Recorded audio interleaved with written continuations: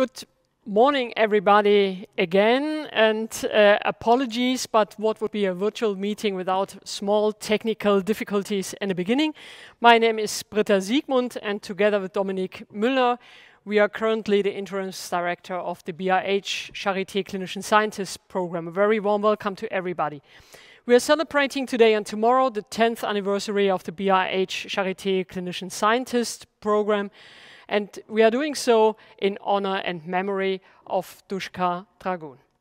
And before we start discussing what the political role and the meaning of those programs for German university medicine is, and before we touch science, we dedicate our first session to Duška. And for this reason, I would like to welcome a number of people personally. First, up front and most important, I'd like to send very warm welcomes to Zagreb, to Duška's family and friends, and also very warm welcome to the Netherlands, to Tanja, and to Igor here in Berlin. The four people, probably the most important people in the last year of Duška's life. The other interest of Duška, besides the clinician scientist program, was nephrology, and here in particular transplant nephrology. And I'm very glad to welcome this morning three very important people for her in this field. And this is first of all Professor Haller from the Medical School in Hannover, an early mentor of Duška. This is Professor Toby Coates. Good evening, Toby, from Australia, who is a renal transplant person, and a personal friend and nephrologist, Tobias Huber, from the Universitätsklinikum Hamburg-Eppendorf. Good morning, Toby. I also like to welcome from Charité side Professor Pries, our dean, who is already with us. I'd like to welcome Professor Pries, our medical director. I also like to welcome Frau Runo from the BIH. Professor Baum will join us tomorrow morning. Professor Grömer will join us later today. It's my real pleasure to welcome our first BIH director, Professor Ernst Rietschel. Good morning, Ernst. It's our real pleasure to have you with us here today, and in particular for this session dedicated to Duška.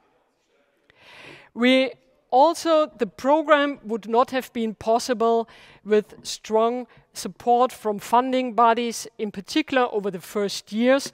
And for this, I'd like to welcome the representatives of the VW Foundation as well as of the Stiftung Charité for the support for the VW Foundation in the early days, and for the Stiftung Charité for the support over basically the entire time.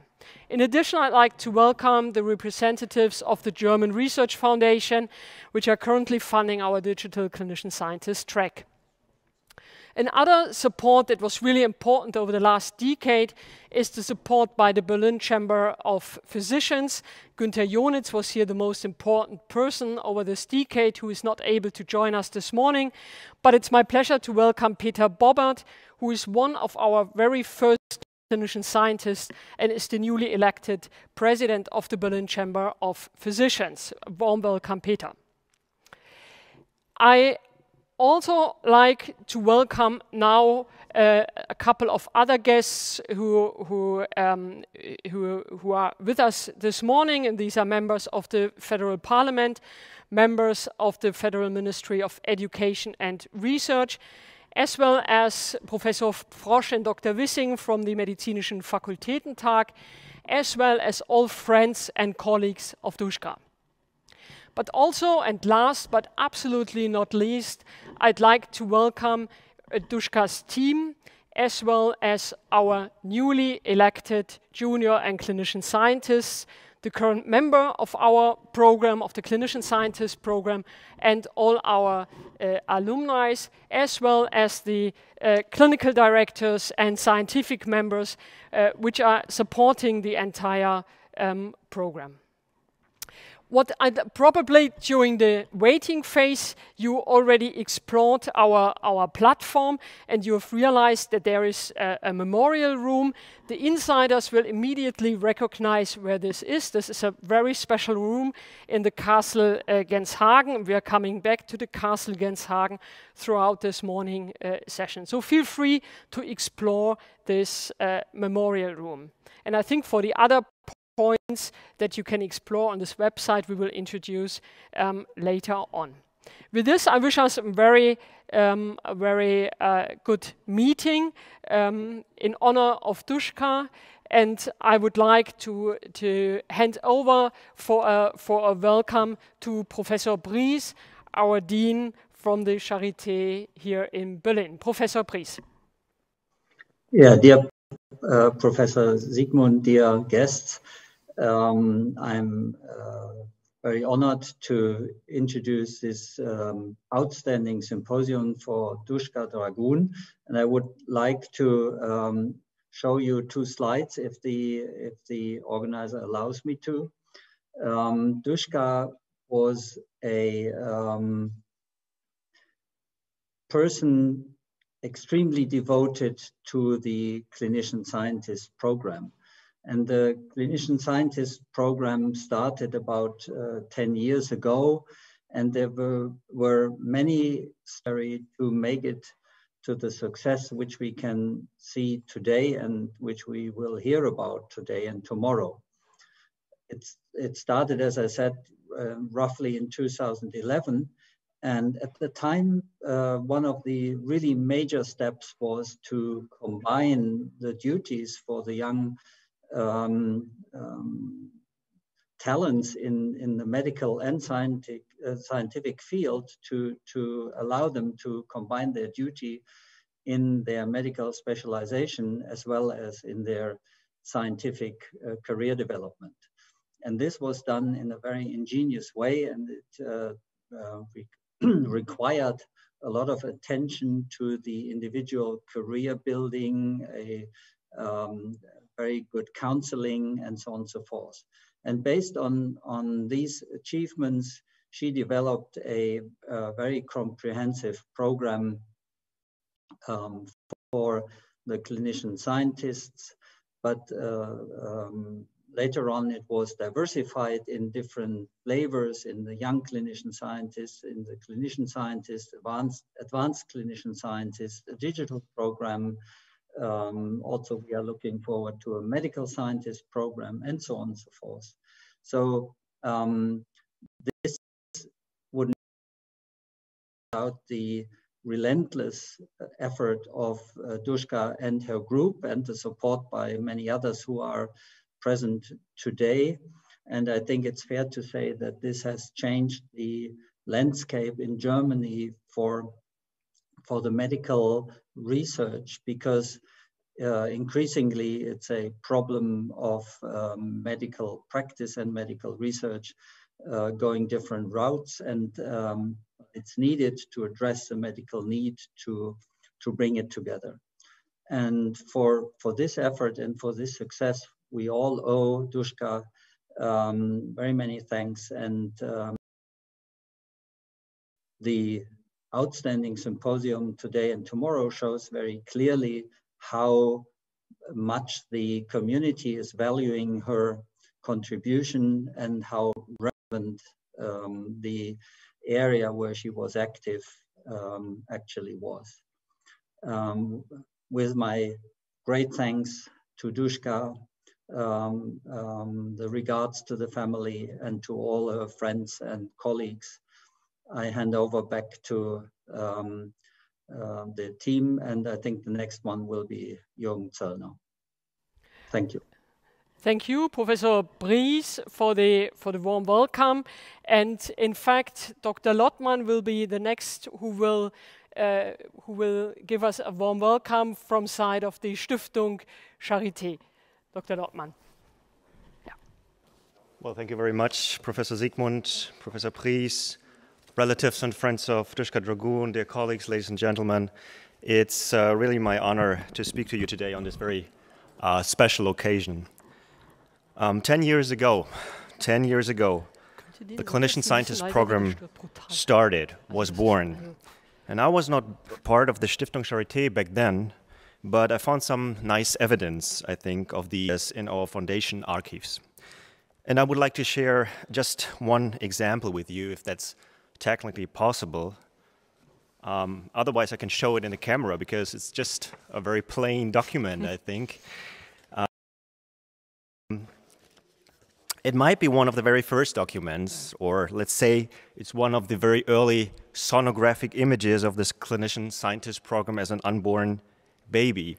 And as you can see from the date, it's dated on, let me see, in August 2009.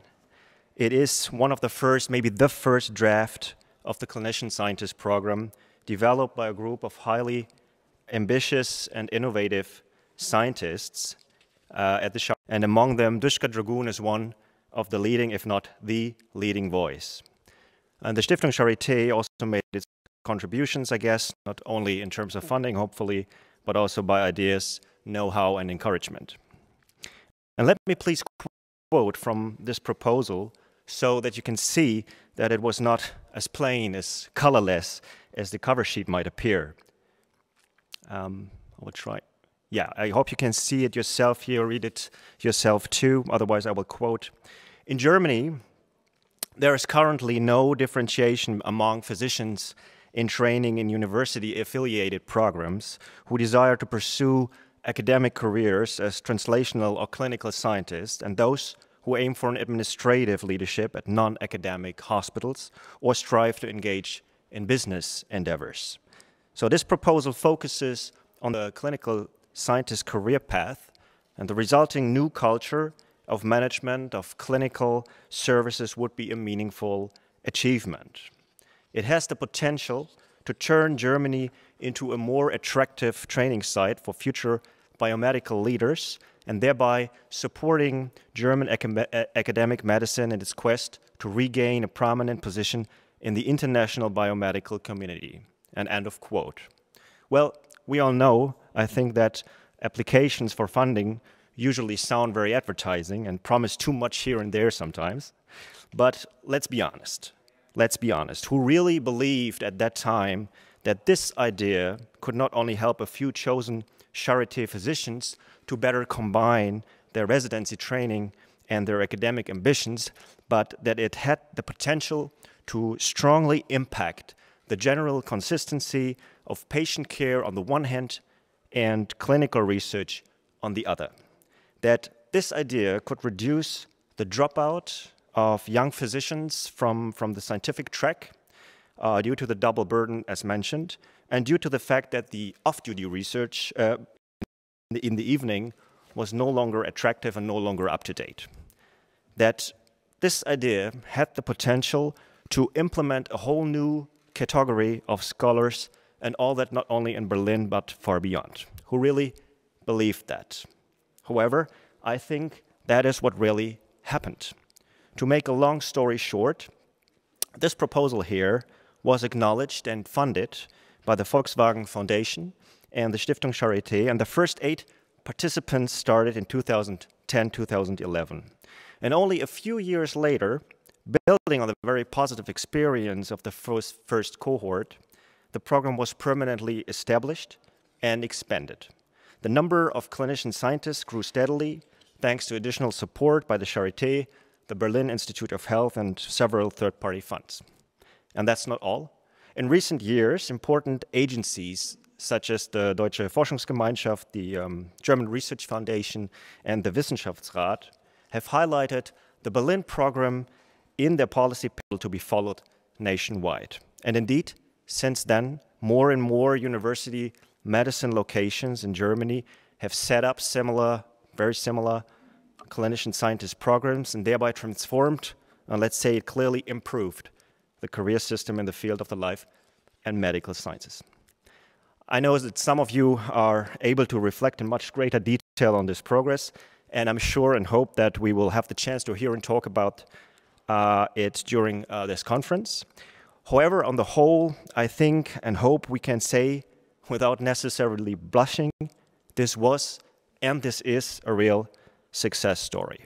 My sincere congratulations to all of you who have made this possible, the originators and pioneers from the beginning, and here, without doubt, Duška Dragun, with all of her expertise and passion in the first place, the funders and enablers then and now, the decision makers and board members, the management team, and last but not least, of course, the clinician scientists themselves. You have built something that is very important, not only for the Charité and the life sciences in Berlin, but for the medical faculties and university hospitals in Germany. And I'm pretty sure that the story is not yet finished. There are new approaches, good ideas on how to further develop and enhance the clinician scientist program and the career system for clinician scientists in general.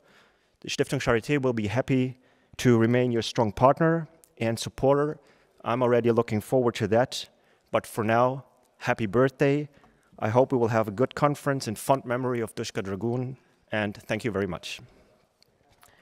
Thank you, Dr. Lottmann, for this very nice welcome notice.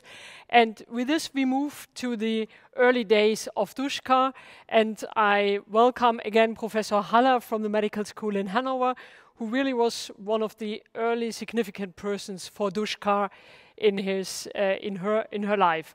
Professor Haller. First of all, thank you very much for giving me the opportunity to talk about Duška and our time together. Thank you very much, Dominik, for the invitation, and thank you very much, Dr. Siegmund. My name is Hermann Haller. I was a young assistant in nephrology at the Klinikum Steglitz, what it was called in the 80s. And then I moved with Detlef Ganten and Friedrich Luft to the east side of Berlin, and we started in 1992 under the leadership of Friedrich Luft. And Duška joined my research group shortly thereafter. It was around 1993, 1994 that this young student from Croatia was introduced. She had applied to our program. She came with a stipend from Croatia, and she started furiously. We worked at the time with new methods. We had developed a protocol to use antisense strategies for kidney disease, and Duška joined in. She took care of the rats. She operated on rats. We started kidney transplantation.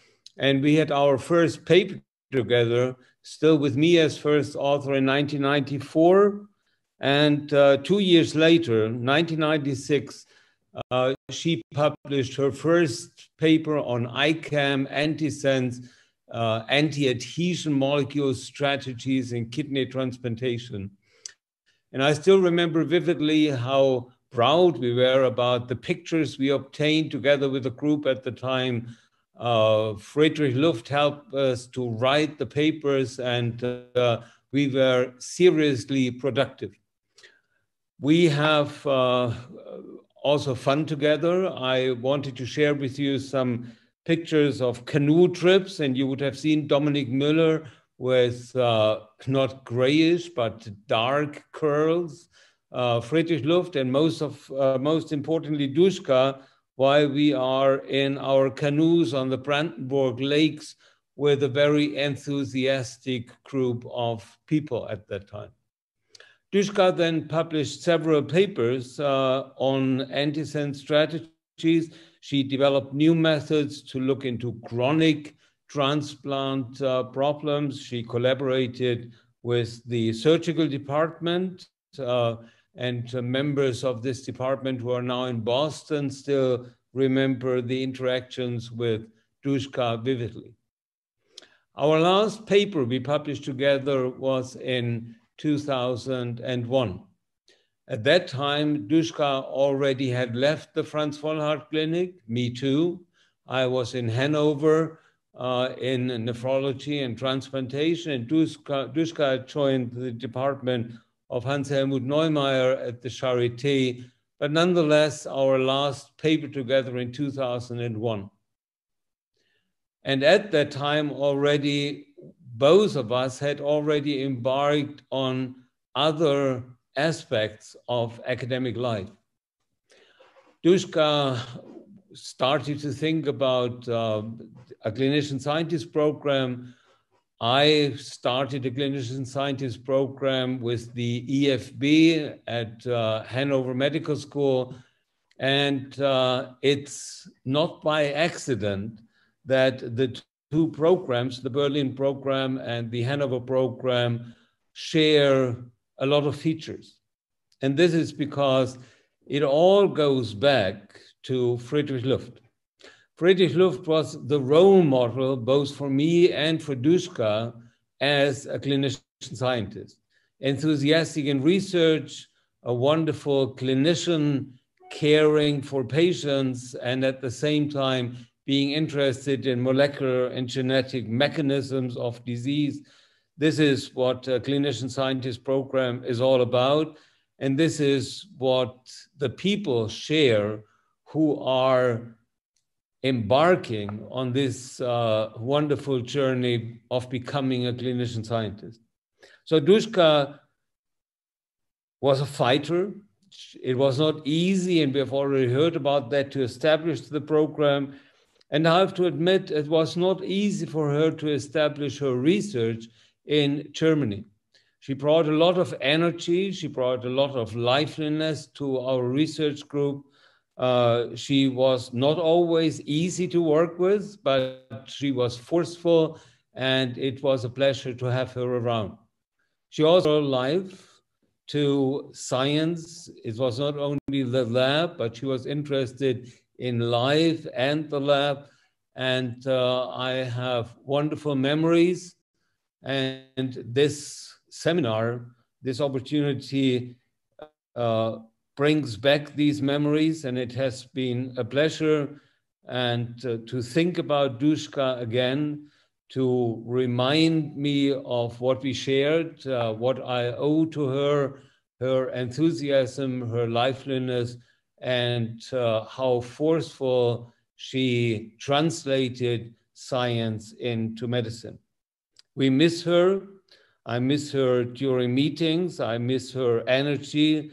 Unfortunately, I have not met her parents, but she will be with us for a long time, both as a scientist and her publications, and as a mentor and translating science into clinical medicine. Thank you very much for giving me the opportunity to talk about her. And with that, I think I hand over to Dr. Siegmund. Yes. Thank you, Professor Halle, for this very nice summary, which I think is a perfect description of Duška and how we have her in our memory. What I'd like to do now is to go back the last decade and summarize how everything started and what developed out of this first thought. So we start, and we have this timeline here in front of us, when Charité was coming together and the different campus of Charité were trying to get to know each other. And at this time, a small group of young, enthusiastic scientists gathered, and the group was called Akademie der Jungen Charité. And this group included junior professors, Eminöter fellows, Max Eder fellows, BMBF junior group leaders. And this group was a very active group, hot discussions, very nice barbecues, and a lot of topics were discussed inside and outside of university medicine. But this group wrote in 2006 a concept paper of the Akademie der Jungen Charité, and many thanks to Achim Kramer, who actually was able to find this document on his computer again and provided this to me, because I couldn't find it. And I'd just like to cite a couple of things we discussed at this time point, who, looking back, are not that different what we probably would have written today, but at this time were quite revolutionary. And I tried to translate them. So what we aimed to achieve, we wanted to attract young scientists, excellent scientists to the Charité. We wanted to support heads, but not clusters. And I like the third point the most, looking at it from today. We wanted a free science environment, door to door with creative heads, what we called an ordinarienfreier Raum. So a room without directors who would tell us what to do. And this was important for the Charité at this time, because really the different campus really needed to get to know each other. We wanted to improve communication, collaboration between sites and institutions. How do we wanted to implement this? Obviously, active recruitment, common space, and implementation of the strategy in the overall strategy of Charité at this time. And who was member? And all junior scientists with independent third-party funding should become members of this Junge Charité. So the Junge Charité, then after having written this more or less revolutionary concept paper, went on and thought, what can we change? And the majority in the group, due to the funding source, so Max-Eder-Programm or Eminöter-Programm, had their protected time. And we all thought that every clinician scientist would need protected time in order to be able to follow their scientific passion. And out of these discussions, and you saw the final version of the draft Dr. Lottmann showed before, the result was the grant application for the clinician scientist pilot program. And this was approved at the end of 2009 and was at this point supported by the Volkswagen Stiftung and the Stiftung Charité, by the Private Excellence Initiative of Johanna Quandt, and was immediately also supported by the distinct excellence initiatives in the city, the Berlin-Brandenburg School of Regenerative Therapies, the Berlin School of Integrative Oncology and Neurocure. And so in 2011, so exactly a decade ago, we started the pilot clinician scientist program, which we called, and Professor Haller already said it, that he was really the role model for a physician scientist, Friedrich Luft, and so we called this program Friedrich Luft Clinical Scientist Pilot Program. And Friedrich Luft actually really participated actively in the program in the beginning years. He offered to the first generation a journal club on a bi-weekly base, and everybody was there, was discussing papers, and this is just a picture from this time, and you can easily recognize Professor Luft. And then in 2012, this idea was awarded by a Pries Deutschland, Land der Ideen, and I brought this picture with you, and you can recognize on the left side in red Johanna Quandt, on the right side Annette Grüters-Kieslich, the former dean and strong supporter of the program in the early days, and Professor Frey, who really supported us over the first decade of the program. And Duška in the middle with actually the prize, the award, Deutschland Land der Ideen. Then in 2012 we had the first international symposium, and from there on every other year we had a symposium, and I brought some impressions from this first symposium. And the point I'd like to make with these impressions is a point we didn't expect when we structured the program. And I'm going to show you what I mean. So this is Duška actively discussing, as we all know her. And then this is the room in the Humboldt Credit School. And then we see here a neurosurgeon who just recently became chair of neurosurgery in Frankfurt. Then we see an oncologist. Then we see a gastroenterologist, a cardiologist, Peter Bobbert, the neurosurgeon again, and an anesthesiologist. So what you can appreciate from this view is that we had a very strong interdisciplinary team, and what we created was a new network within Charité, a new peers group, which was interdisciplinary and facilitated and started programs and research projects which would never have happened before. And here Georg Duda, who was strongly and is still strongly supporting the program, and here Friedrich Luft and with Duška. So then in 2013, so after the initial funding phase of the Volkswagen Stiftung, we had to do something, and luckily the BIH developed, and the clinician scientist program was renamed and was integrated in the BIH, and from 2013 on, it was called the BIH Charité Clinician Scientist program, and is funded since from the Charité faculty, the BIH, as well as the Stiftung Charité. Then in 2014, and I'm coming to this in one of the next slides, we started the Junior Clinician Scientist program. And in these early days, and this is a picture taken at one of our summer festivities, is Dr. Günther Jonitz, the former president of the Berlin Chamber of Physicians. And Günther was from the very beginning a very strong supporter that we should implement the clinician scientist program in the regular residency without loss of time. Until today, the Berlin Chamber of Physicians is a strong partner for our program, and many thanks for this here at this point. And I think this is a very nice picture of Günther Jonitz and Duška.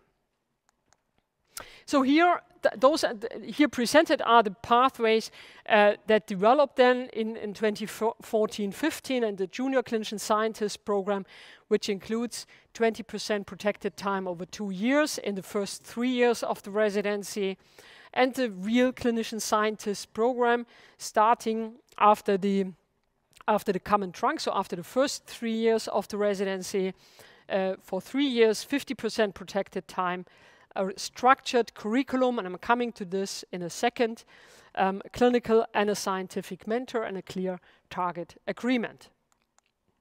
So a number of things then happened over the upcoming years.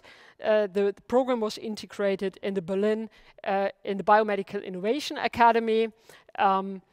We started presenting the program at the GAIN conference, and the first retreat happened at the Castle Genshagen, which really is the retreat for the program, has been the retreat for the program ever since, and I'm showing pictures in the end. When we now look what really happened in the program, and I think this is best shown in this picture here, and in red you see the junior clinician scientist, in blue you see the clinician scientist, and in yellow and green the digital clinician scientist and junior clinician scientist track. And I think those are really impressive numbers when we look back, and you can see by the number of alumni that the community of clinician scientists is continuously growing. But this also indicates that this cannot be done by a group of 3 or 4 people, and we need more support for this. And this is the overall board of the program at the moment, and in blue are all board members of the regular clinician scientist program. In green are the members of the clinical and the digital clinical, and the yellow ones are the digital clinician scientist board members. But you can see, if you look closely, that many clinical directors and head of institutions are participating in this program, because we all know that we need the program in order to succeed as university medicine at the Charité.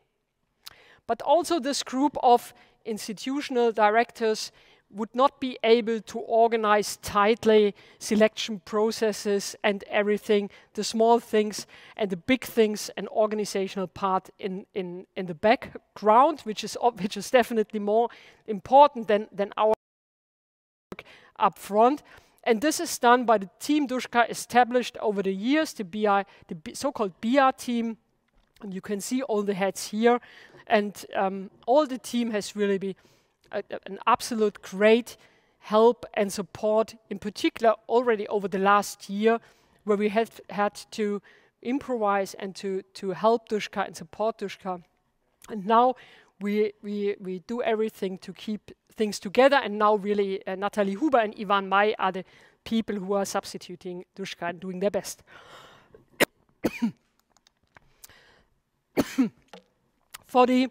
When we take a short look, excuse me, at the clinician scientist curriculum, we have several modules, and the modules include the scientific project, obviously the residency, the integration in the scientific community of the project, and also interdisciplinarity. We have several measures for interaction. We have a jour fixe on a monthly basis, hot topic seminars, clinician scientist symposium, and our annual retreat. And the curriculum includes key competences that are named here and are expanded on the need and on demand of our clinician scientists. So the clinician scientists, how do we control that we have really the quality we like? We have target agreements with every single clinician scientist. We have feedback talks, annual progress report, and prospective meeting where they want to go with their career. In addition, over the years, 2 years ago, we started implementing for the selection process and the project the quest criteria and a semi-automatic track record analysis for the selection process. This is shown here in the track record. In the heat maps you see on the right-hand side. On the left-hand shows the track record, in the middle the project evaluation, and on the right-hand side the presentation, and then we get a heat map which helps us to select the clinician scientists. Last, but probably very important, the external evaluation is key, and thus we started this process, and we will come back to this later today. Additional structural measures include family friendliness, which we started in 2017. So also being a part-time employee, you can become a clinician scientist. We implemented the excellent track in 2019, meaning if you're an Emmy Noether Fellow, Krebshilfe Fellow, Volkswagen Stiftung Fellow, you can get integrated in the program without the application process or selection process. 2019, we included the digital clinician scientist track funded by the German Research Foundation. And in 2019, we also implemented the clinical scientist button in the PEP system. So PEP system is the personal planning system of the duty system of the Charité. So if you are off for the day for the clinician scientist program, you get the PEP button, the clinician scientist button in the PEP system. And this has been proven to be very helpful to make sure that the protected time is really protected. And last year, and this was a big project for Duška over the last 2-3 years, to start and initiate the advanced clinician scientist program.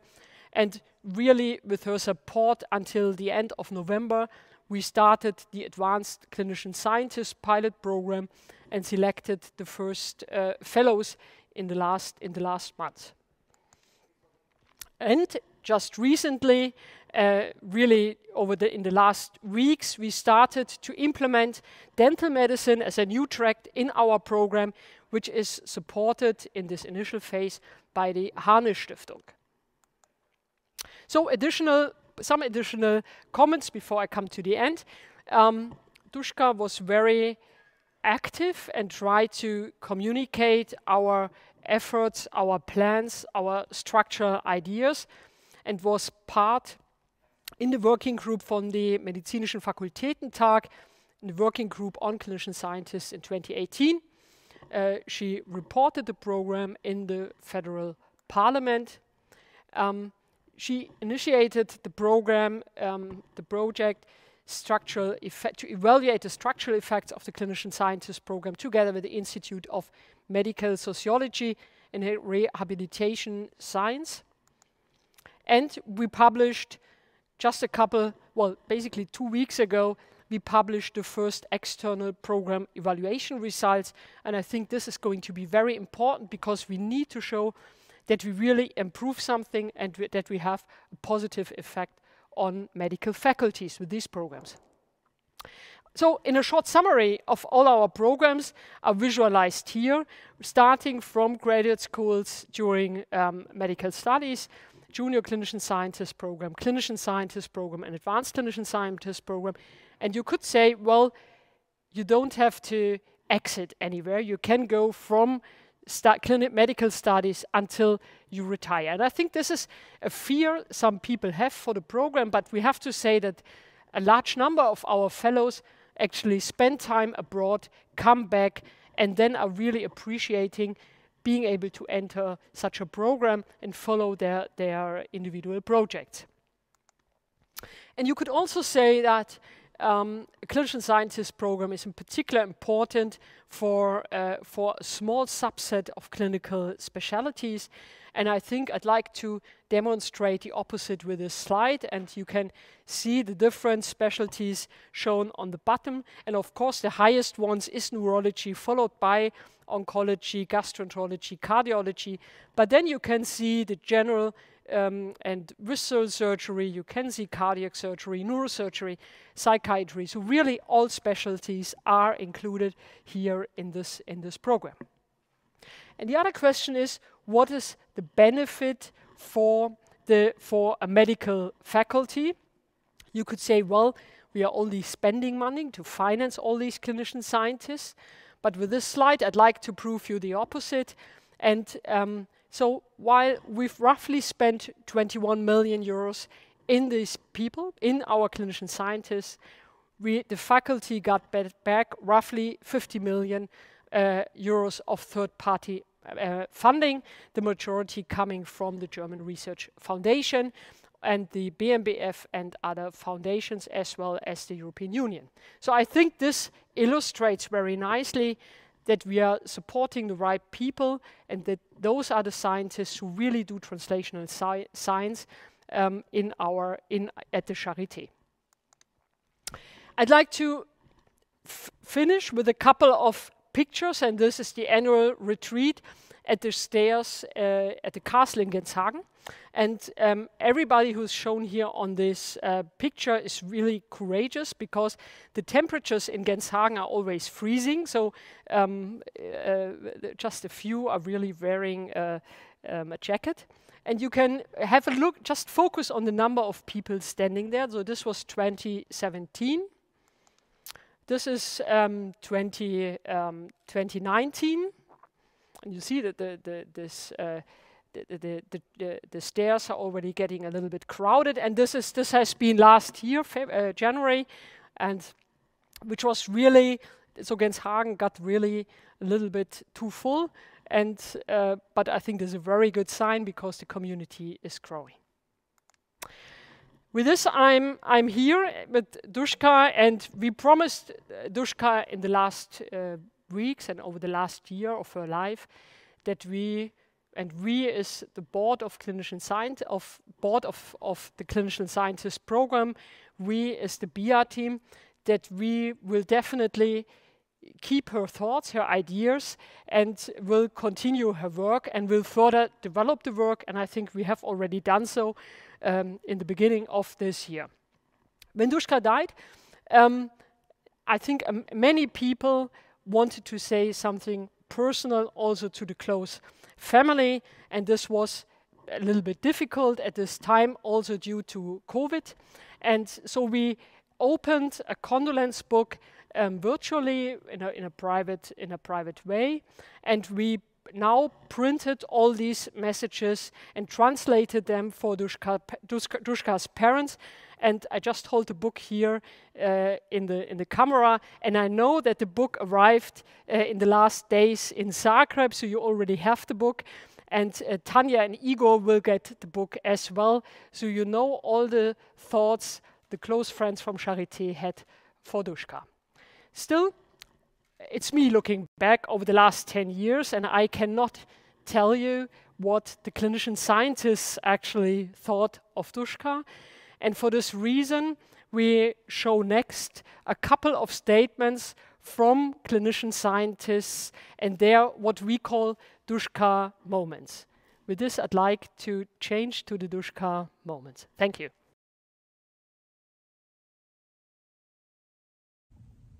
Dear Duška Dragun, as a junior clinician scientist, I just wanted to thank you for your support by developing this program with all your commitment. There was not just this one moment to mention here, because every contact was positive and always very encouraging. Thank you. Hi, my name is Eva Schritzenmeier and I'm part of the Clinician Scientist program since 2015. It followed me throughout my career and helped me combining research and clinics. I think these times feel strange for many of us, and it feels even stranger that Duška is not behind one of that screens at home now, and that she does not tell us to turn on our videos and be part of the discussion here. In my head, she's still there telling me to sit in the front row, turn on the video, ask questions, even though I would prefer not to. Dear Duška, when I joined the Department of Hematology and Oncology at the Wörche site in 2014, our clinic was in a floating state between departure of the former and arrival of a new medical director. Certainly some kind of a difficult time point for early career researchers. In 2014, I also joined the Clinician Scientist program, and you encouraged me to become an independent research group leader. We got to know each other during my rotation to the Nephrology department. Thank you very, very much for teaching me mechanisms of allograft reaction, opening new avenues, and introducing me to the Berlin Science Hub. You were there when young clinician scientists need independent advice. Thank you very much. Frederick. Duška Dragun ist für mich das Gesicht und die Seele von dem Clinician Scientist Programm. Ihre Lücke wird sehr, sehr schwer zu füllen sein und sie wird mir persönlich als Vorbild für immer erhalten bleiben. Hello, my name is André and I'm a part of the Junior Clinician Scientist Program. I would like to take a moment to thank Professor Dragun for creating this Clinician Scientist Program to support young clinician scientists. I was always astonished how she managed to remember all of our names and our projects. So thank you, Professor Dragun, for creating this opportunity for us. The last time we saw each other was at the GAIN conference in San Francisco. We chatted over coffee, and once again I was amazed. How did she do it? How did she remember every phase, every project, all the ups and downs that she encountered? How did she always know how to get just to the core of the issue and offer the best advice? My guess is that was deeply rooted kindness paired with that exceptional intellect of hers. She just genuinely cared about you.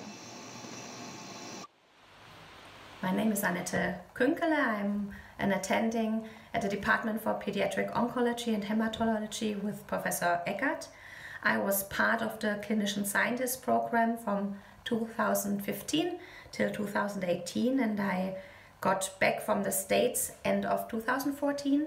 And the Clinician Scientist program was one of the reasons for me to choose the Charité. And I think you cannot talk about a Clinician Scientist program without mentioning Duška Dragun. I experienced her as a really determined mentor who never got tired in telling us that the things we want to achieve, we need to achieve by ourselves and we need to fight for that. And you always realized that the program, but especially the people of the program, so we, the clinician scientists, were really, really important to her, and I think she achieved a lot for us, and I will be always thankful for that. Hi, my name is Tatsu Malaitskin. I'm currently a fellow of the BAH Clinician Scientist program and formerly the Junior Clinician Scientist program. I got to know Duška almost 4 years ago, in 2017, when our department back then only had one clinician scientist, that was Johannes Keller, who is now a professor and head of the experimental traumatology unit in Hamburg-Eppendorf. We both vividly remember the meetings we had with Duška, where she repeatedly told us that there's always a way and nothing is ever set in stone. These words still encourage me today to follow a scientific and maybe unconventional path in orthopedics and traumatology. So thank you for everything and know that you're duly missed. So hello, my name is Lorenz Bastian. I'm with Claudia Baldus in Hematology and Oncology at the University Hospital Schleswig-Holstein in Kiel now. So greetings from the north from both of us. We have built a new group here to continue our work on functional genomics of acute leukemias. I think there are not many people who have established a new profession, and Duška Dragun definitely is one of them. When I started my training, science still happened in the weekends and in the evenings besides the work on the ward. And when I entered the program in 2015, we always had to explain what a clinician scientist is. Right now, being here in Kiel, we have 6 clinician scientists in the lab and on the ward. And for the younger colleagues, it's a completely normal career track. This would definitely not have happened without all this energy, persistence, and real personal dedication, which Duška had put into making Berlin a model for this new way to integrate clinical training and scientific interest. Personally, I was most impressed with Duška's unique gift to see something special and interesting in absolutely every project. So much that she really stayed in close contact and looked for ways to support every project, even when the program has already more than 100 members. Hallo, ich heiße Christian Schinke und arbeite in der Neurologie. Ich habe Duška Dragun 2019 zum Junior Clinician Scientist Programm kennengelernt und kurz nach der Veranstaltung fasste sie im Flurgespräch meinen Vortrag mit einer einzigen Geste zusammen. Das war sowas wie und sie meinte danach, man hätte die Energie des Vortrags sofort gemerkt. Das hat mich damals sehr motiviert und ermutigt und darüber hinaus fand ich das wahnsinnig authentisch und sympathisch und war dementsprechend ein wirklich schöner Moment, der mir im Gedächtnis blieb. Dafür ganz herzlichen Dank. My personal favorite Duška moment was at my first clinician scientist retreat at Schloss Genshagen, where I was quite nervously asking the speaker a question using the German formal Sie. Following the question, the session, Duška dashed up to me with a very serious look on her eyes, saying, "Elise, please, we're not at some conservative district association meeting here, we're using du." And followed by a Duška grin in her face. I will always remember that moment. Thank you all for being here today and help us celebrate Duška's life and share our grief at her passing. My name is Katharina Braune. I'm a pediatric endocrinologist in training, digital clinician scientist fellow, and former spokesperson of the Junior Clinician Scientist program. And when I think of Duška as a mentor, but also as a person, I remember how enthusiastic she was to make us all succeed, be genuine, and love what we're doing. She was our guiding light and inspired us not only as researchers, but also as future mentors. She generously supported us with her knowledge, time, energy, and skills, but also inspired us to pay it forward and support future generations of doctors and researchers the way she did. Our hearts are with Duška's family and friends in these difficult times. She will be remembered and continue to be a role model for all of us clinician scientists. My name is Michael Launsbach and I'm a Junior Clinician Scientist Fellow from the Clinic for Pediatrics, the Department of Oncology. It was only last year that I started my fellowship, so I did not get many chances to get to know Mrs. Professor Dragun personally. Nevertheless, today I want to express my deepest admiration for her work, for realizing the Clinician Scientist program here in Berlin. It was only recently that I realized that the opportunities these programs offer to us young researchers were one of the main reasons why I decided to start my academic career here in Berlin. And for that, for being able to now call Berlin my new home, I wanted to express my gratitude and say thank you. Hello, my name is Andreas Horn, and I would also like to use this opportunity to thank Professor Dragun for this amazing service that she provided to the Charité research and clinical environment here in Berlin. It helped my career substantially in the right time, and the support the program has given me would not have been possible without her engagement. So I think all of us will remember her going forward as a very kind, very motivated, engaged and amazing colleague. And it's a great loss that we did lose Duška this year. So thank you again. I first met Duška during the presentations for my own application to become a junior clinician scientist. I was sitting there and waiting for my turn to present and defend my application, and I was trying not to get too nervous. And then I was hearing all the questions the other applicants were asked, and there was this really wide variety of topics from hematology to surgery to neurology and so on. And sometimes the audience needed to take a while to process the information of the presentation and to form some questions for the applicant, but not Duška. She did not need more time. And what really stood out to me in those moments was how immense her knowledge was and how quick her thoughts were. It did not matter what kind of project it was or from which specialty. She always could ask you some profound questions. She would throw in a little joke or two as well. Even more, she knew all the fellows in this huge program by name, especially the new ones. I'm Michaela Golec, and I know Professor Dragun from the Clinician Scientist program, in which I took part from 2014 to 2017. Professor Dragun was an extraordinary mentor. She always knew about my specific situation in clinical training and research and mentored me individually. She had deep knowledge about academic life and was very good in reading persons and analyzing circumstances and situations. And besides this, Duška was a wonderful, cordial person who was also approachable for personal concerns. Thank you, Duška.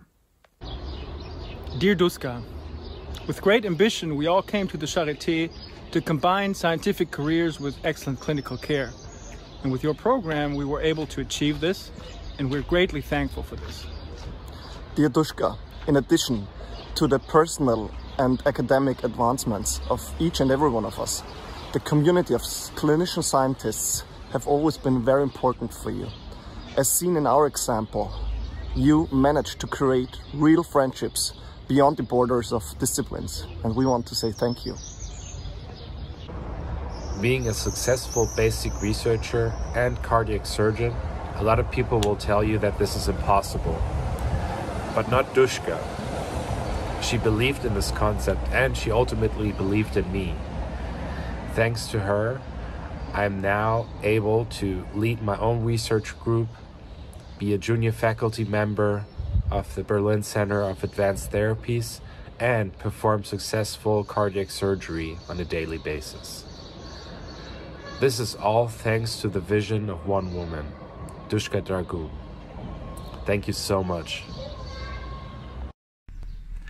I was always very impressed by the commitment and dedication with which Duška was personally involved with all current and former fellows. I have been greatly influenced by her enthusiasm in engaging with each other and the world outside of the Clinical Scientist program. Without her, the community of the Clinical Scientist program would have been different, and we will all sincerely miss Duška. My name is Julia Szarkowska, and I'm from the Department of Rheumatology. I want to say thank you, Duška Dragun, for the possibility to be part of the Clinician Scientist program. Thanks this program, I could start a completely new project for me and combine it with my clinical work. It was a great experience. Thank you very much. My name is Marcel Naik. I'm from the Department of Nephrology and in the Digital Clinician Scientist program. I remember Duška being a helpful advice in the scientific career.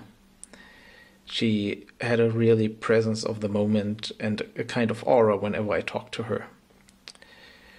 She was really much engaged into science and in establishing a very good program that we are now a part of.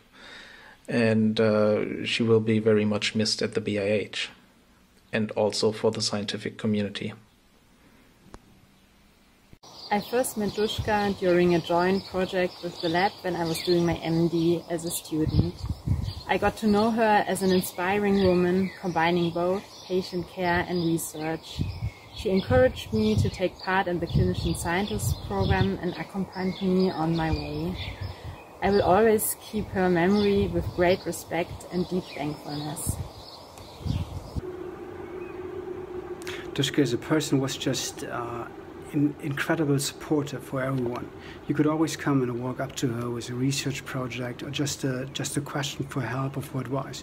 She would always be there for younger colleagues and always have advice or contact, have an idea how to solve problems.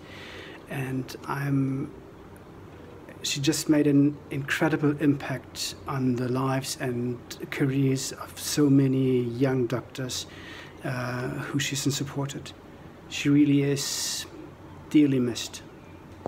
One of the special moments that I've kept in my memory was from one of my first retreats, and Duška held a lecture on the development of the program. And between all the formal content, she was presenting a slide showing a statistical analysis from the children of the clinician scientists. And then she said, the family is growing. And that is the kind of person that she was. She saw not only our work and our projects, but she also took the time to see what else is going on in our lives. And I really wish that I could have introduced her to my son, Karl.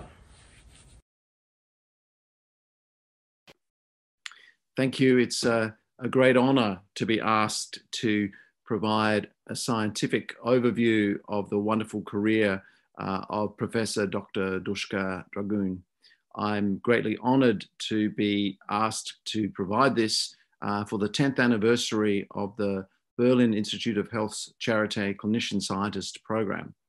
I am Professor Dr. Toby Coates. I'm the Director of Transplant here at the Royal Adelaide Hospital. I'm the Associate Editor for Kidney International for Transplantation and Director of Transplant, and the past President of the Transplant Society of Australia and New Zealand.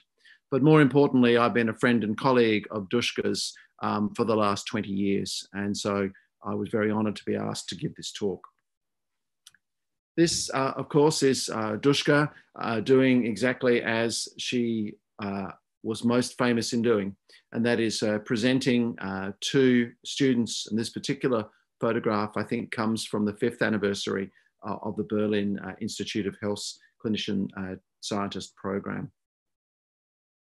I wanted to talk and explain the background and how the transplant world existed before Duška came along, because it was really quite a different transplant world before she made her seminal contributions. Her major work was this work, which is the angiotensin type 1 receptor activating antibodies in kidney allograft rejection, which was an important paper that she published in the New England Journal. And what I would like to do is explain to you how this paper worked, because really this is one of her major contributions, and it's a perfect example of her approach, which was going from the bed to the bench, and then from the bench back to the bed. So the whole circle of her scientific career was based around identification of clinical concerns, investigating them in the laboratory, and then bringing them back to the patient. And that, of course, is the mission and the job of the Berlin Institute of Health's Clinician Scientist program. So in the world before Duška existed, the only antibodies that were thought to have been of any significance were antibodies to the human leukocyte antigens, or the HLA. And these were set up, originally identified by Paul Terasaki in 1969 as an important cause for early graft loss in papers that were published also in the New England Journal. And so the idea that other antibodies that might be relevant for transplantation and would exist outside of the HLA system was indeed something that was quite unusual.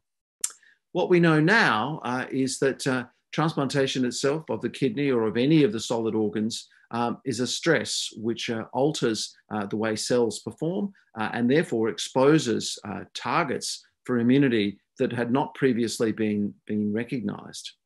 We recognize now that the microenvironment, ischemia, reperfusion injury, the drugs that we use, such as the calcineurin inhibitors, are all things that can upregulate receptors on the surface of transplant cells. And in Duška's particular case, this was the angiotensin type 1 receptors, which she first described and talked about.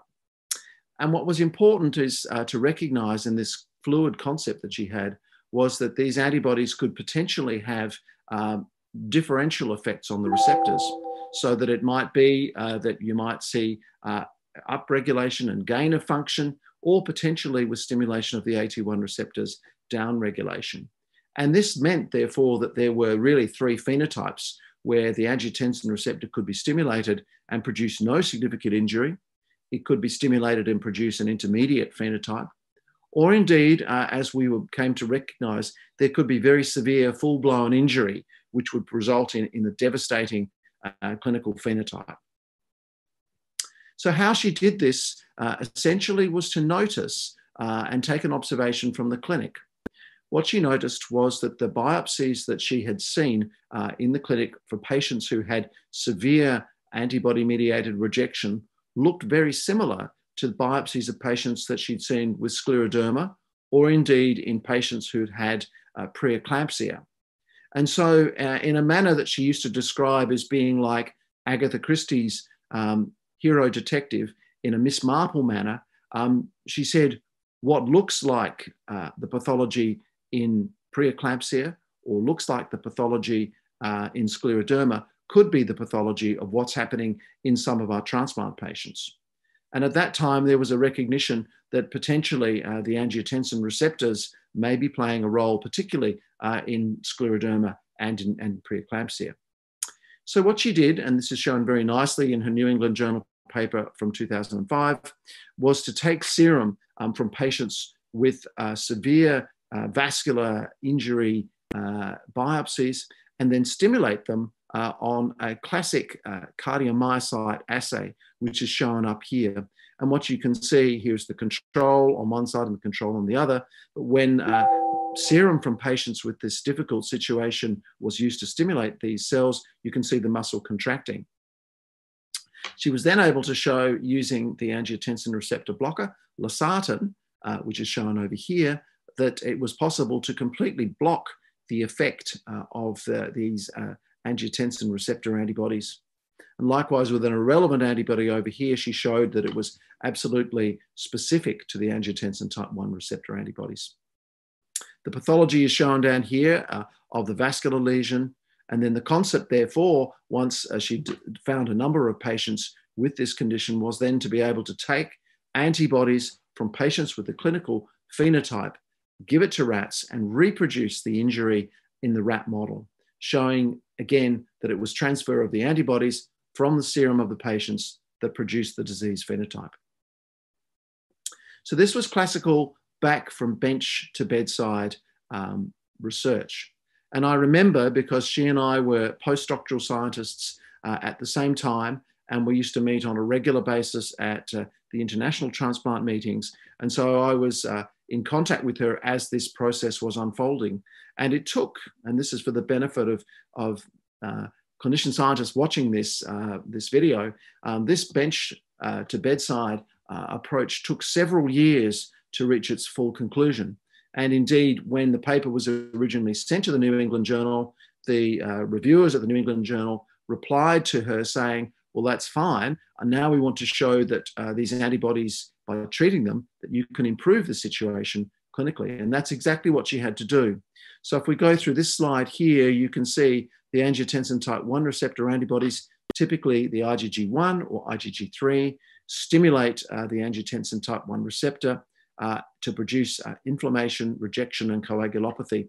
And therefore, treatments that might be directed at removing those antibodies, be it antagonistic treatments such as blockade with the angiotensin receptor blockers, or removal, passive removal of antibody using plasmapheresis, make logical treatments to do this. And that's exactly what she did. So here's a small study where she treated patients with this intensified plasma exchange, receptor blockade, and increasing immunosuppression.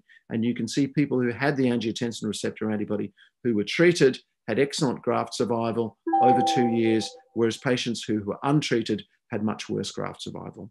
And so this, therefore, is therapeutic proof of concept that intervening on these antibodies in the absence of anything else could change the phenotype. So what we now know very much is that the target of these antibodies is the angiotensin type 1 receptor. And this is a ribbon cartoon here to show you the receptor, which is a 7-protein transmembrane domain protein, GPR, as you can see shown in the cartoon. And the target for these antibodies are the extracellular loops. And the extracellular loop antibodies which form bind and stimulate either the IgG1 or the IgG3, and then can produce a functional effect on these receptors. And I'll also point out that the binding site of the other treatments, such as valsartan and angiotensin II binding, is different to these extracellular domains which are present and become the target of these naturally formed autoantibodies.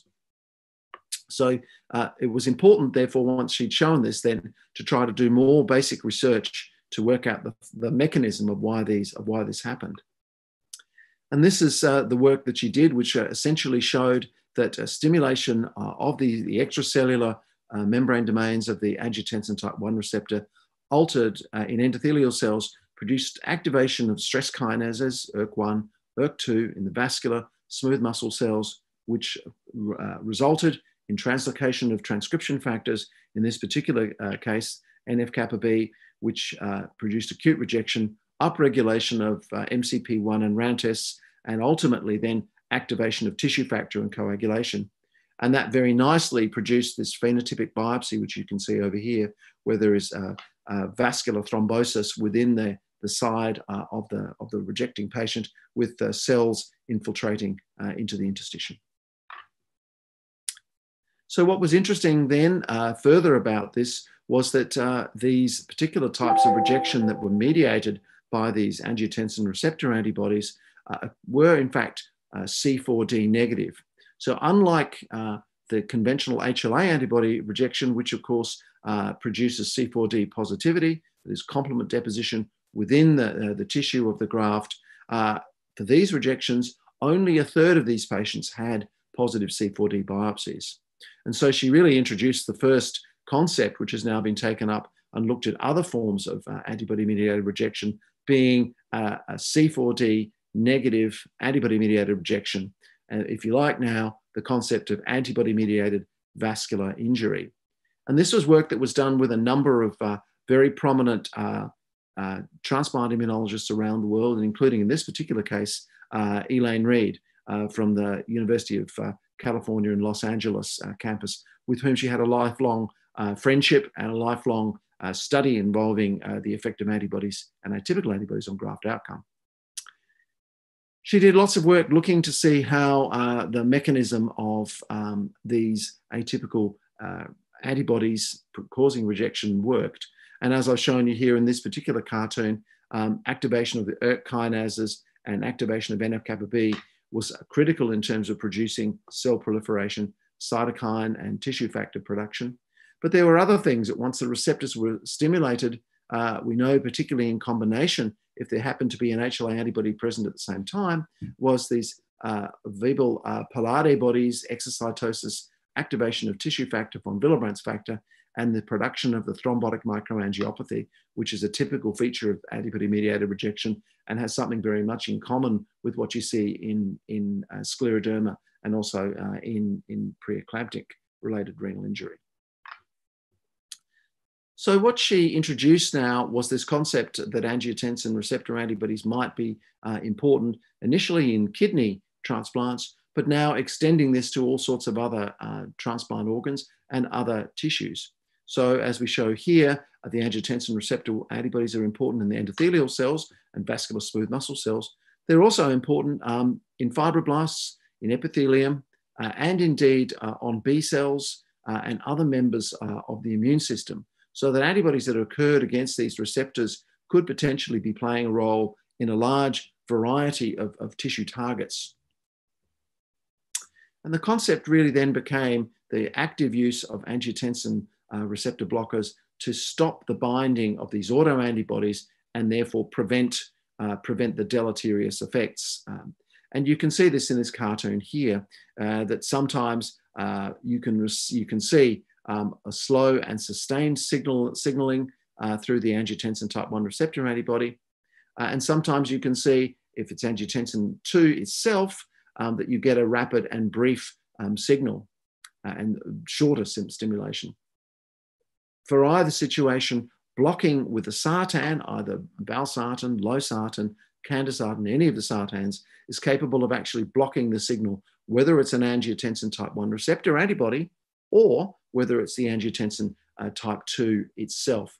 So a simple therapeutic that we already had in the therapeutic armamentarium was capable of dealing with the downstream consequences of these antibodies. So a very effective, cheap intervention that could be applied for the benefit of patients.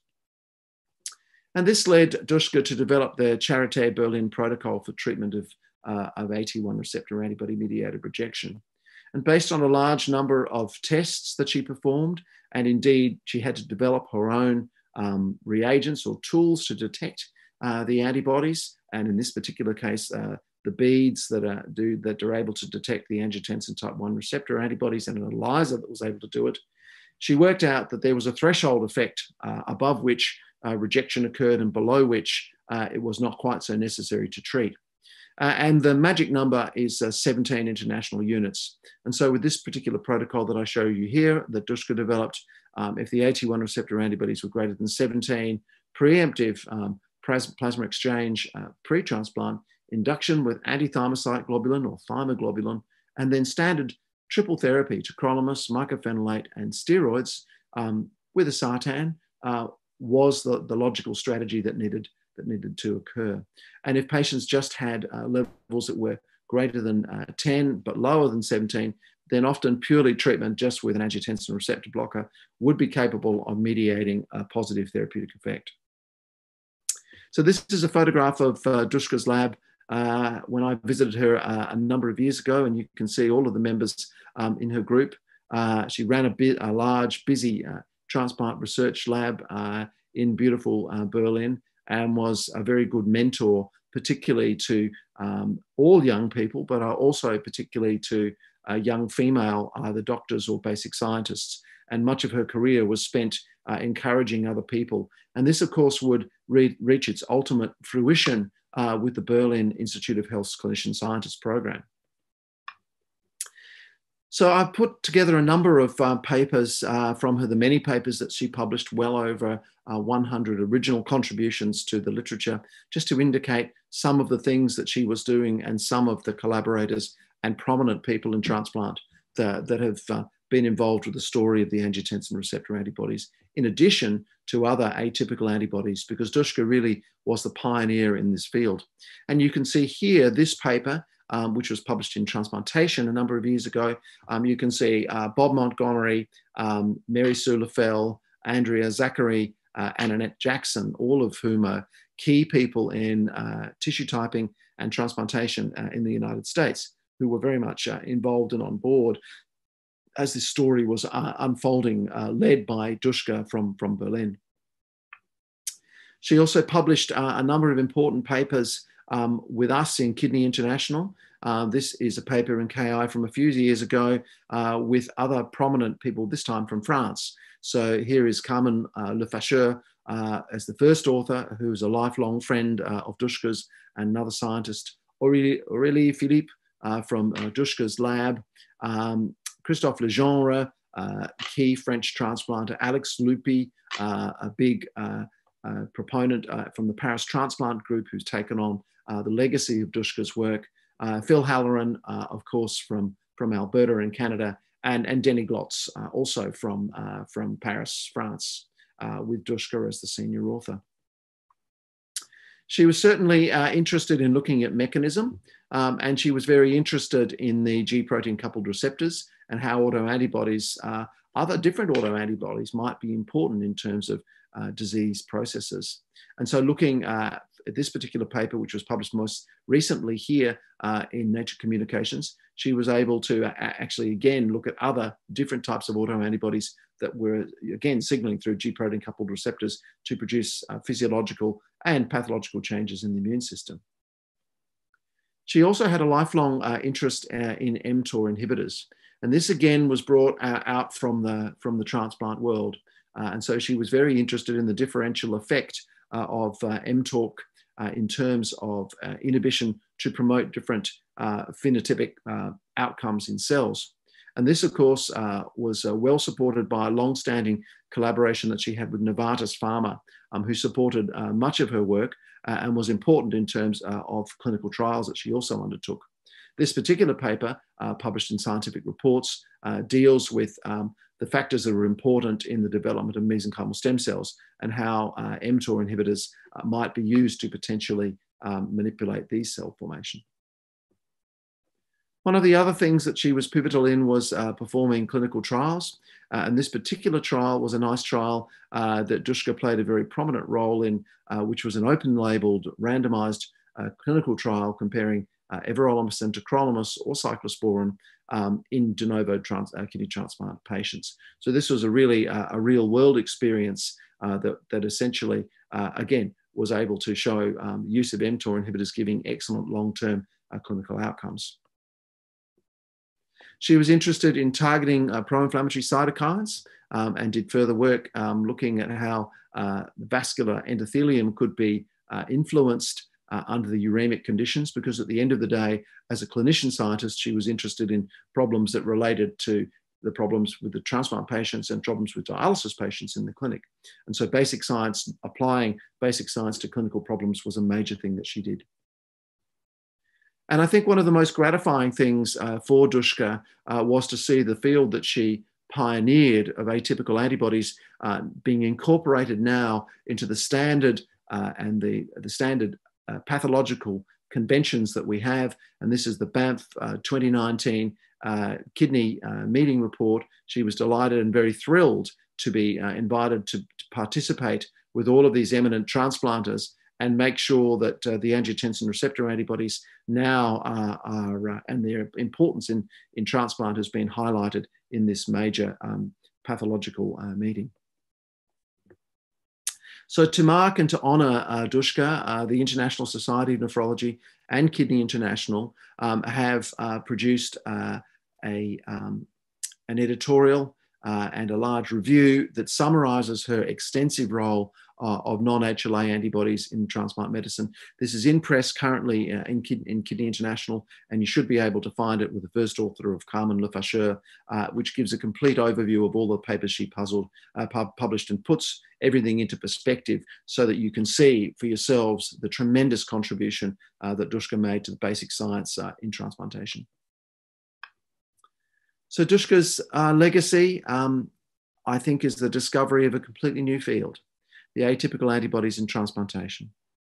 Not only that, though, she was the sort of person that was able then to develop new treatments. And there's no doubt that grafts and lives have been saved by this discovery in adult and in pediatric transplant. She was the typical bench to bedside basic scientist, strongly bedded in the clinic and capable then of translating. So exactly the right sort of person to be involved with the Berlin Clinician Scientist Program, and very much a leader in the Berlin Scientist Program as its first director.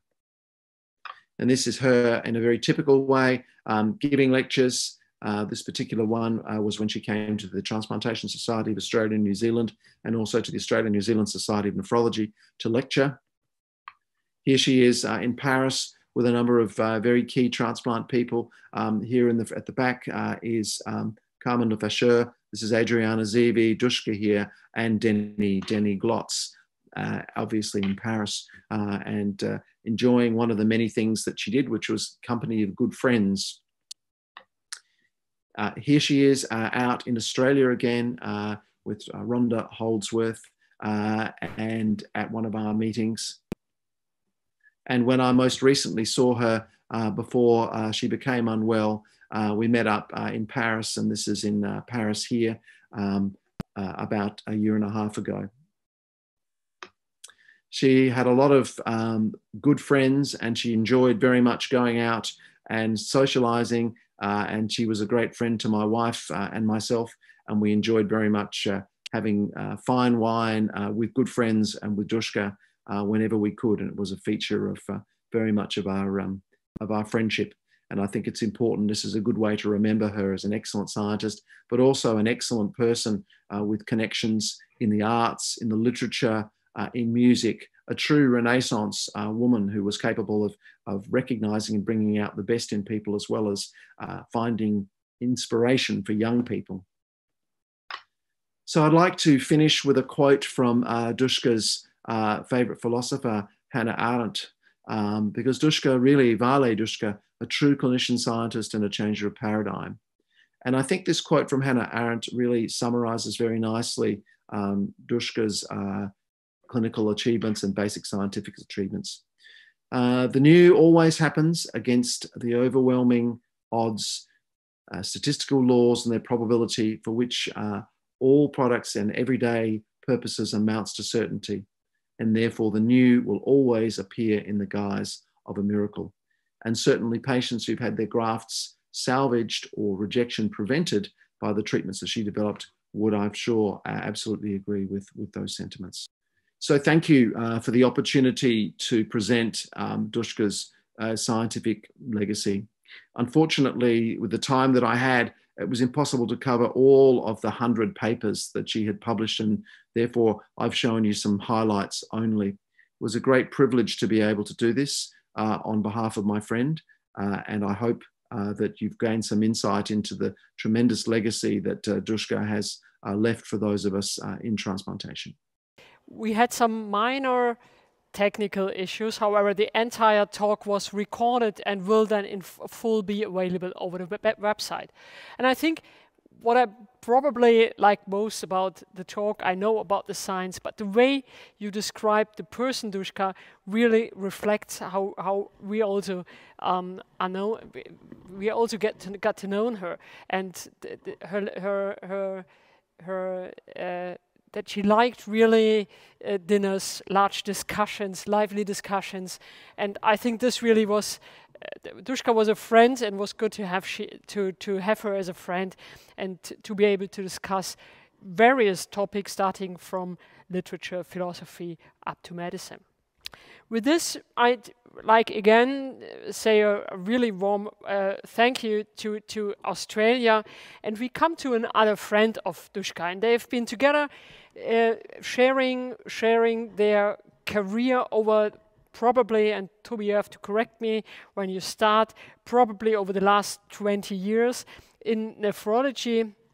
And Tobias Huber is about the same age as Duška, and he's now director and head of the Medical Nephrology Department im Universitätsklinikum Hamburg-Eppendorf. And we're really happy, Toby, to have you here with us this morning, and that you're sharing your memories of Duška and what are the stories you want to tell us. Now we need to see whether the technique perfect. Everything is ready, so Toby, the floor is yours. Dear all the good friends of Duška, Tanya, Igor, and all the others, dear parents of Duška, I think there was, when at the end of last year, Duška mentioned a couple of times, there was for one day she wanted to be around, and this was exactly today at this meeting. It meant so much to her, and while we all have been in very deep grief for the last 6 months, I think we witnessed today that Duška is around, and her ideas and her inspiration that drives so many of us and all the fellows is very lively and active. And I think this is something that we're all very happy to witness today.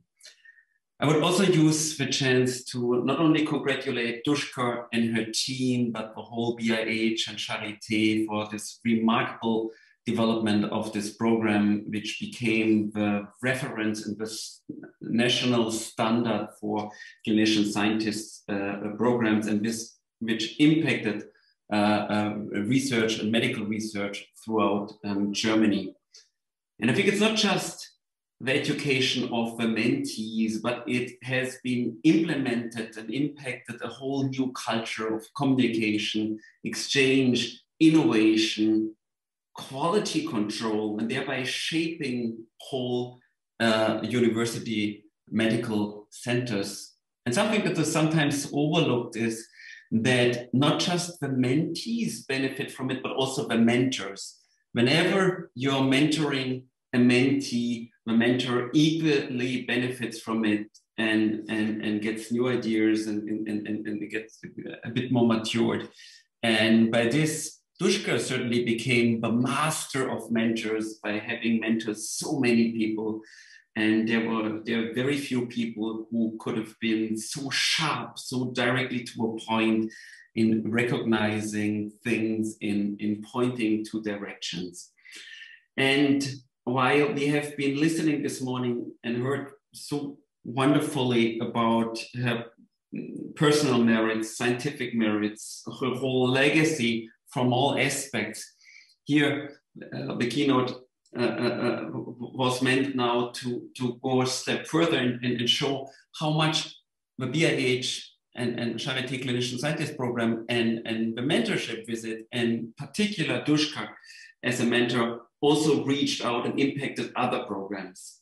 And for me personally, having Duška as a friend, she became a very close mentor when our team could build up or try to build up a translational nephrology program in Hamburg over the last 4 years. Not just a personal mentor, but she also became an official advisor in many of our programs, the transplant program, and also an advisory board member of our educational programs. And this is something, and this is the story that I would like to tell. And it starts really with this translational nephrology, which you heard so nicely by Toby Coates already, which was very close to Duška's heart. And she very nicely summarized this more than 5 years ago, the major challenges in translation and nephrology. So while nephrology was at the forefront of research in the 70s and 80s, when physiology and transporters could be studied in the kidney, nephrology fall a bit behind for the last 2 decades when it came to real translation, and as illustrated here by Duška, the pipeline dried out in new inventions and translations. And this actually, on the contrast, is here shown with the huge unmet need for chronic and kidney diseases affecting more than 850 million people worldwide. And Duška's always, if it was about answering such big questions, why did the pipeline dry out? Why is there nephrology in parts falling behind oncology or other scientific fields in terms of translating and developing new drugs and treatments? And what Duška used to say on such issues is try to put scientific questions in a larger context. And she meant even beyond medicine, towards philosophy, music, and different fields. And that's what we kind of try to do. So, and by putting it on this larger context, we started to think about the need for kidney and translational kidney research by starting at the beginning of the universe, and from there try to go in 5 steps. So step number 1 was the Big Bang, the start of the universe, which we now call physics. The second step was the formation of chemical bounds, organic and inorganic bounds, which we now would call chemistry. Then the following by the development of membranes, separations, simple life, which we would now call biology. And then certainly key step in biology, evolutionary biology, and the development of species. And in this 4th step, there was one very remarkable situation when life crossed from water to land, which is pictured here. And this we visited the ability and the capacity of life to adjust to very different environments. And this could be done and was enabled by the development of the kidney, by the combination of excess filtration and reabsorption, salts, water. The whole internal environment could be kept very, very stable.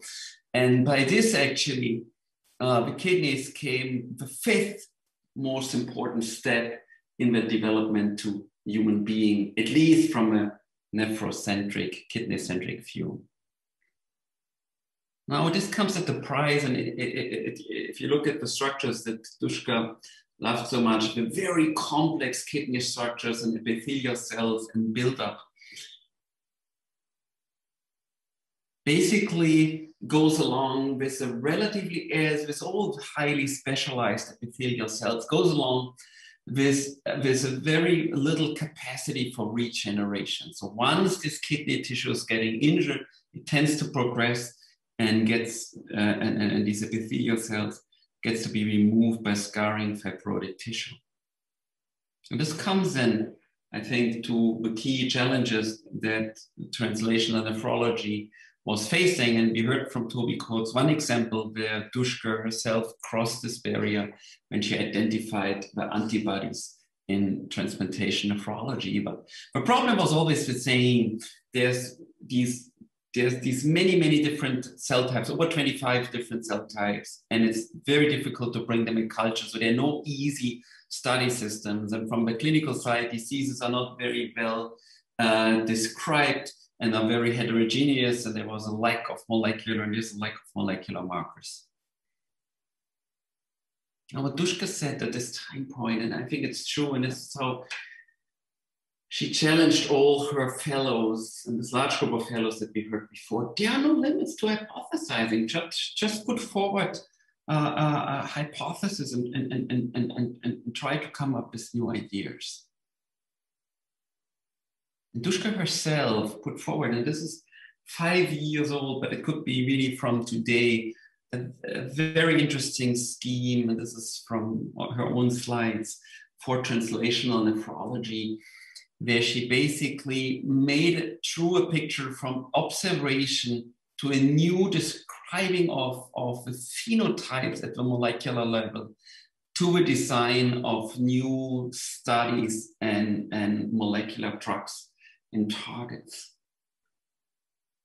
We tried at our side to formulate 3 hypotheses in our building up the program at being advised by Duška. And it was hypothesis number 1. It's very important that we clearly define patient cohorts.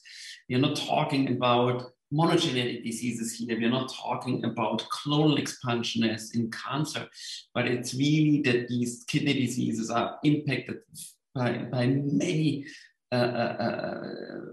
confounding factors. So we need to be very precise in defining these cohorts, number 1. Number 2, kidney diseases have been previously described just on a level of histology. So there is a need to totally redefine kidney diseases on a single cell, single compartment level, on the level of increased and changed renal cell diversity, and at the level of 3-dimensional interactions from resident cells to immune cells and other cells. And then I think it's important that we put the kidney in the context of other organs, and what is here showing kind of as an inter-organ signaling and map how organs interact with each other. And there's no organ being sick itself. It's always in the context of other organs, and each organ disbalance is impacting, influencing other organs.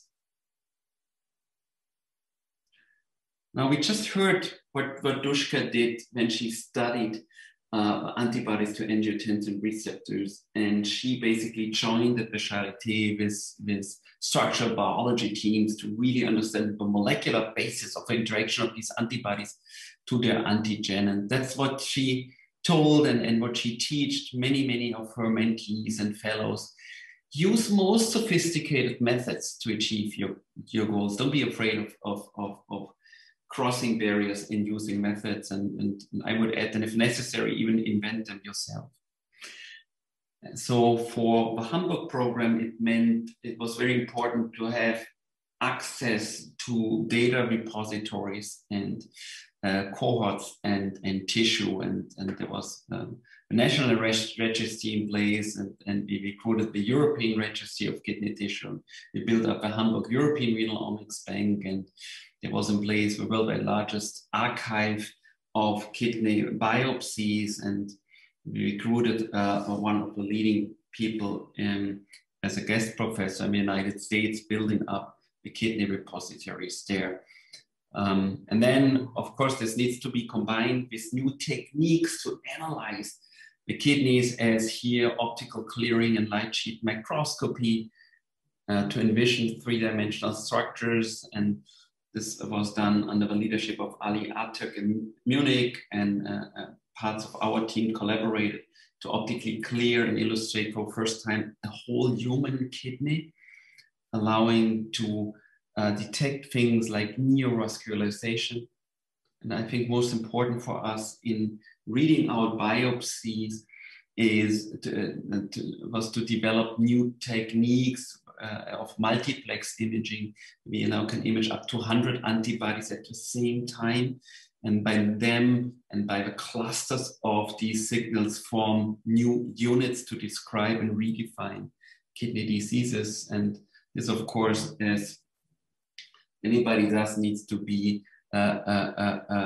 combined with artificial intelligence. And this is one of the first examples of the kidney, to use immunofluorescence-based specimen and unit-based algorithm, which now allows us to predict based on slight morphological and cellular changes the outcome of later diseases. And of course, going into kidney biopsies and dissolving the tissue to a single cell level. Now, if we understand, and this is a dream that we have and had, and Duška in particular, if we come down and remap the kidney to certain molecules, pathways, or altered cellular targets, then we also want to target this at the cellular level. And for that, it's important to come up with new techniques allowing to target different kidney tissues and up to a single cell level. And that's where we formed an AAV platform, which now really allows us to target different cell types and compartments within the kidney, very specifically to deliver drugs and also genetic manipulation. And now this is kind of a scheme which was shown by Duška, and it's very similar that and we use the platforms that I just mechanical ventilation, and also member of a team study the role of resident immune cells. So what would Duška say? She would say, so what does it mean? This is a lot of descriptive studies, and she would be right, and that's why we kind of try currently to understand more molecular pathways at the basis of single cell resolution, which tells us actually that there is really a switch in these parenchymal organs and the liver as well as in the kidney that might have implications for the long-term outcome.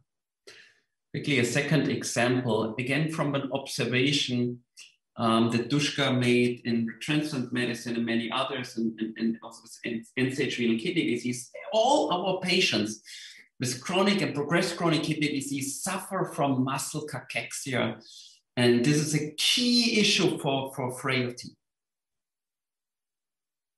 Now, the hypothesis would be muscle homeostasis is regulated by the kidney. And this shows the outcome of the study, which is currently in Pries. So there is really in all animal CKD models, there is a shift in the muscle metabolism towards autophagy, protein degradation, and less protein synthesis. And if you then profile the kidney at the same time, it turns out that these progressively diseased kidneys themselves secrete procacectic factors. So it's the kidney that, when injured, is regulating muscle homeostasis. And with using single cell techniques, it can be shown that it's fibrotic kidney tissue, that certain cell populations in the kidney that are appearing during kidney disease, particular certain populations of fibroblasts that are secreting the procacectic factors. And of this translated to humans, and then we can observe that these procacectic factors are increased in CKD patients. And if we look, correlate this to the GFR, and we can see that there is a direct correlation from decreased GFR to increased secretion of these factors. And also from biopsies, we can then identify the same cell types in humans as in animal models. So this sums up to a model. There was a previous model showing that the kidney regulates other organs. In this case, the hematopoietic system described by Greg Semenza, Peter Radcliffe, and William Caitlin. And I think you can add another model to this menu where the kidney directly regulates muscle homeostasis.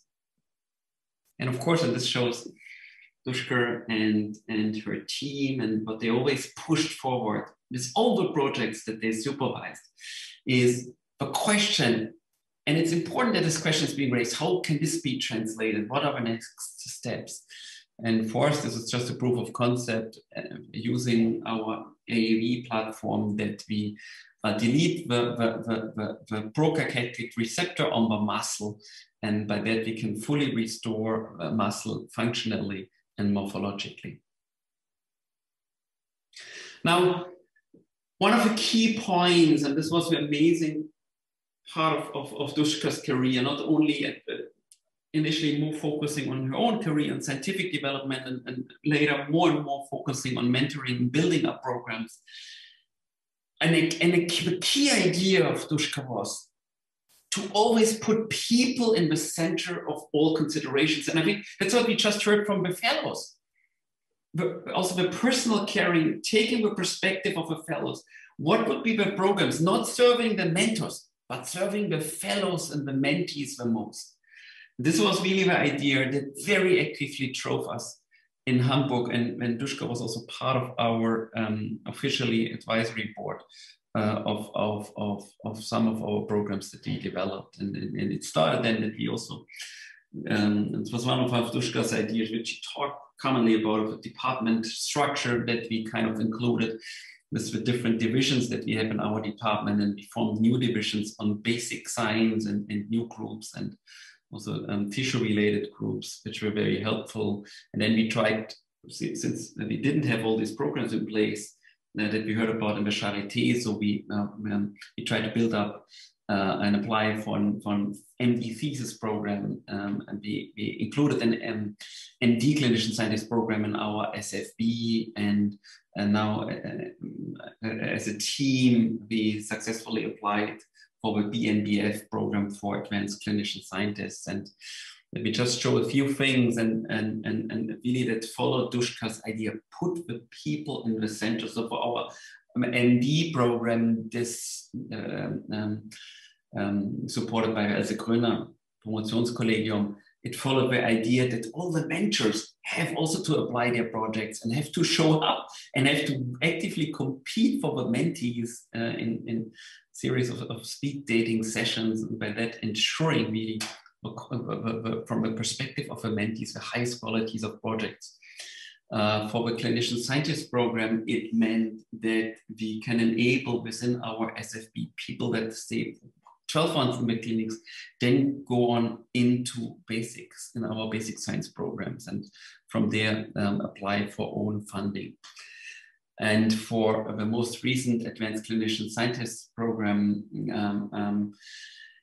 it was again the idea, and I remember when we talked last October about this with Duška, and I was saying, oh, it's, you know, writing these programs and what can we do new, what has not been described before. And she said, you know, well, Toby, simple thing, think from the people, think from the perspective of followers, what would be the best for them. And that's what we tried actually to follow, and came up with some ideas of a kind of a translational research clinic where these advanced clinician scientists will be appointed with their own team and tandem partners out of the clinics for their secured free time and so on.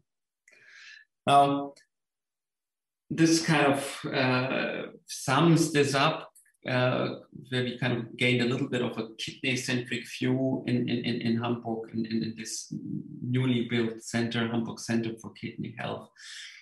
But what it really was, it was an example for how these programs and how Duška herself impacted and influenced many things far beyond the reach of the Charité.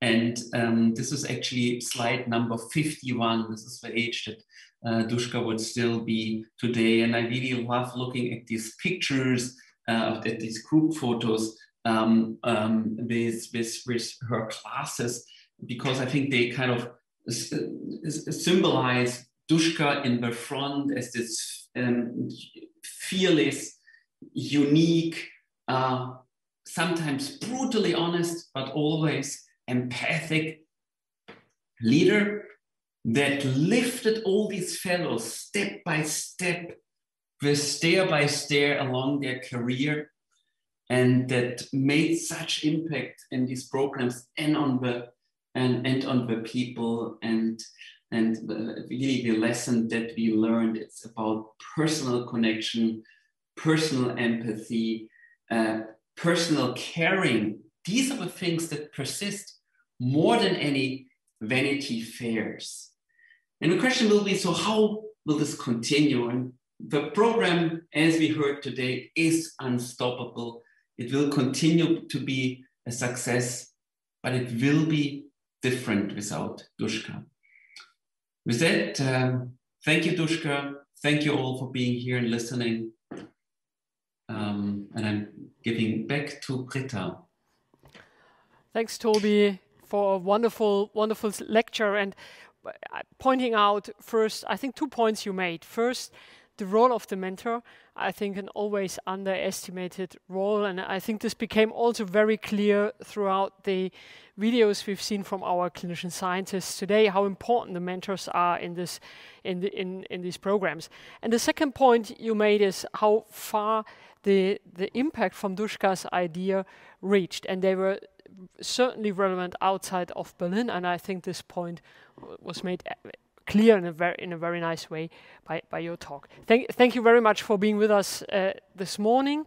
I'd like to sum up a little bit this morning session. First of all, I like everybody, all speakers who contributed, and all persons behind the curtain who contributed to making this first session possible today.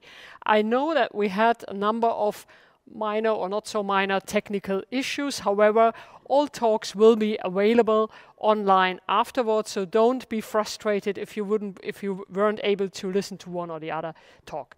The good news is that by 1 p.m. the line hopefully is much stronger, so by then we should be able to stream in a very stable way. So let's hope for this at 1 p.m. So by this, I'd like to send you all to a well-earned break. Get something to eat, refresh your coffee. feel free to visit the memorial room on the website. And I think the interaction platform, which you probably have detected, which is also on the link we've provided on the on the website, there is a network function where you can share and visit other people in a virtual way. I think it's a quite exciting idea, and it's the best way to meet currently other people. With this, I'm happy to close the first session and wish us all a very nice break, and happy to welcome everybody back at 1 p.m. Thank you.